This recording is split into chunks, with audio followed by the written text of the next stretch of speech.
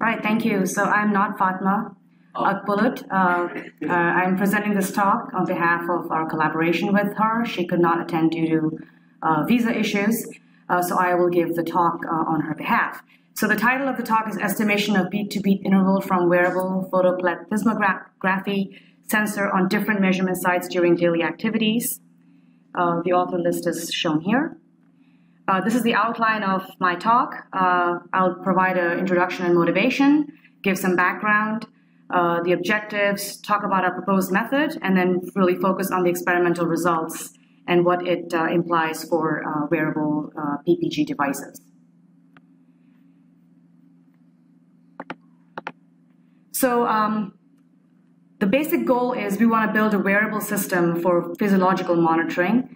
Both electrocardiogram and photoplethysmogram are used widely to measure the heart rate and the respiration as well. But accuracy is really critical here, and right now PPG devices are suffering from accuracy based on different kinds of noise involved in the system. And so our goal is to really develop an algorithm that detects the beat-to-beat intervals of PPG. And also, the second objective is to understand the impact of location. Our unique approach in this regard, as I'll show you in the talk, is using filtering to get rid of a lot of the noise, both high frequency and slow varying noise, and also to use segmentation, adaptive segmentation, based on some work that was published recently. Specifically Tanneeru in reference 7 in our paper. And we also validated our measurements with the ECG data that was placed at the same time on the body. So the existing algorithms are not as useful or may fail when there's excessive motion. And what we'd like to show is that in our algorithms, using the same sensor platform, the algorithms are more motion resistant. All right, so a key validation point of what we're doing is to use real-time ECG and also validate that with PPG. As you know, ECG sensors are used to measure different kinds of biopotentials as the heart contracts and expands, and it is really the golden standard. But as we go to other parts of the body, such as the wrist, and use other technologies like PPG, which are typically optically based, there is quite a bit of noise. But again, the advantage is that there's no sticky electrode needed, and so we really, our goal is to come up with a solid algorithm for PPG. All right, so here in a nutshell is the goal again. We want to find the best location for photoplethysmogram on different sides of the body, and we also want to implement a new algorithm that accurately processes the PPG data. And we are doing this study using a commercially available Empatica E4 wristband PPG. We're comparing our developed algorithm with their existing algorithms and looking at the accuracy and location performance. So our beat-to-beat interval detection algorithm has 3 parts. The first part is pre-processing of the PPG signal. And I'll talk about each of these parts in the next few slides. The second part involves segmentation intervaling of the PPG signals with spectrograms. And the third one is to find the characteristic point and interbeat interval from those points. As you can see from this plot, a typical PPG signal will have some minimum and maximum points. The systolic points shown here represent the beat-to-beat variation, but typically because of noise, these are hard to detect. The first derivative of this signal can give us maximum points, but sometimes there are a number of different maximum points depending on the noise in the original PPG. And then once this data can be cleaned up, then we can take the second derivative and get a diastolic point, which then better represents the heart beat-to-beat interval that we're after. All right, so the proposed method, the step 1 for the proposed method is pre-processing. So as I mentioned before, the PPG signal has 2 components. It has an AC component, where the signal is varying, as you can see here. And then it has a DC component that can change over time depending on the noise in the system, depending on deep breaths, for example, muscle movements, and even cable noise. So the PPG signal, which is non-stationary and carries the DC content along with this AC content, needs to be smoothened out. So as a first step, it is we remove a lot of the noise using Bessel filtering. We use remove the high frequency noise, and then also remove some of the unwanted low frequency noise. The details of this algorithm or this step are provided in the paper. And the net result of this is a raw PPG signal that may look like this, with our noise removal and pre-processing looks fairly clean, shown down here.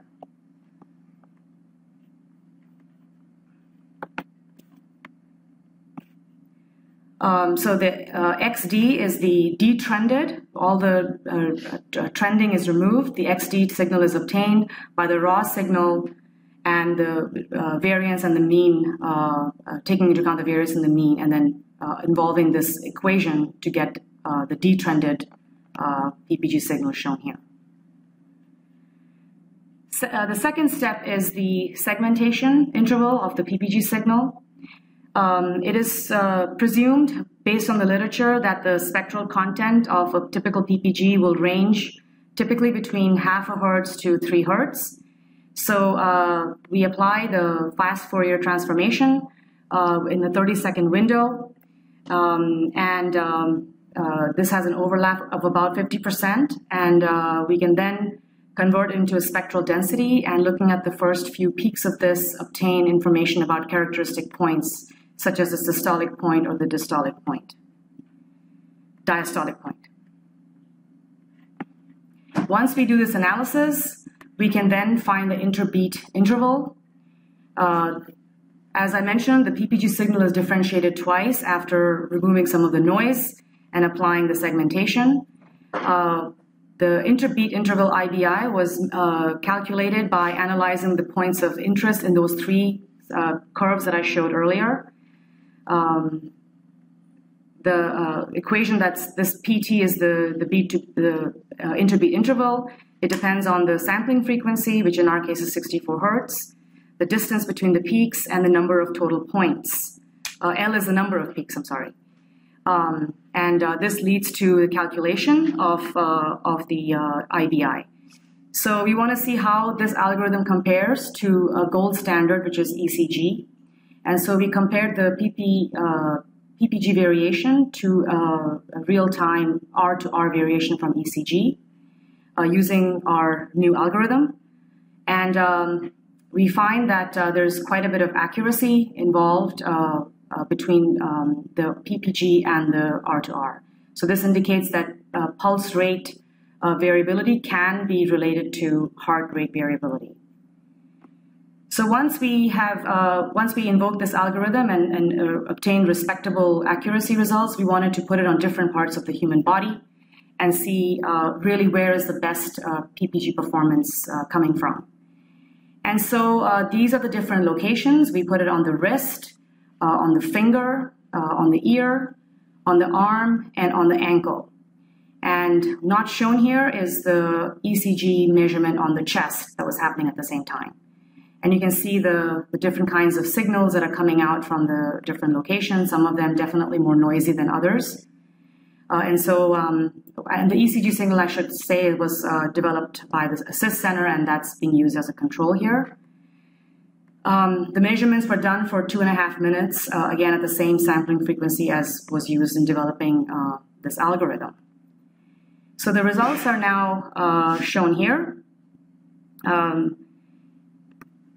We are comparing the different locations of the location of the PPG, comparing our B2B int algorithm with the commercially available Empatica algorithm.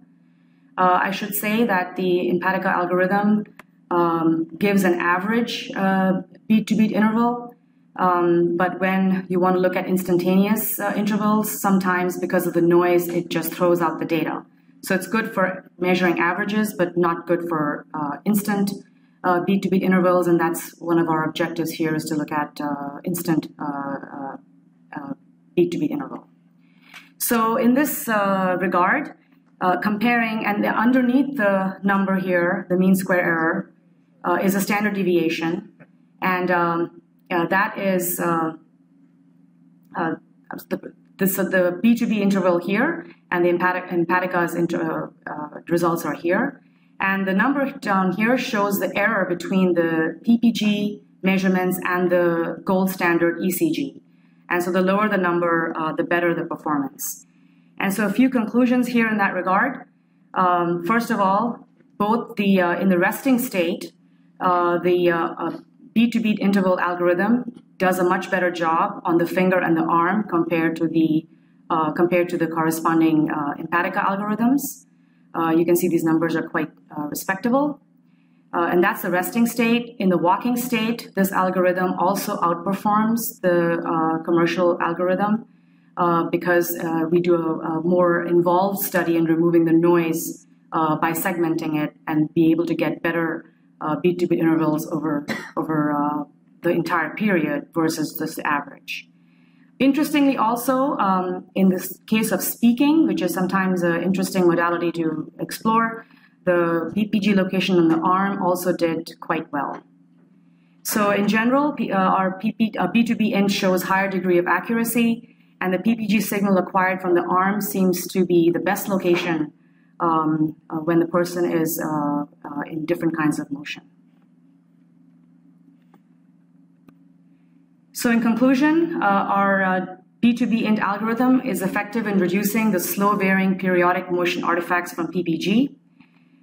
We were able to validate its accuracy by, or we made the measurements and developed the algorithm using the Empatica E4 wristband and validated it using ECG. The average mean square error from 3 different activities, such as resting, speaking, and walking, are shown in the parentheses.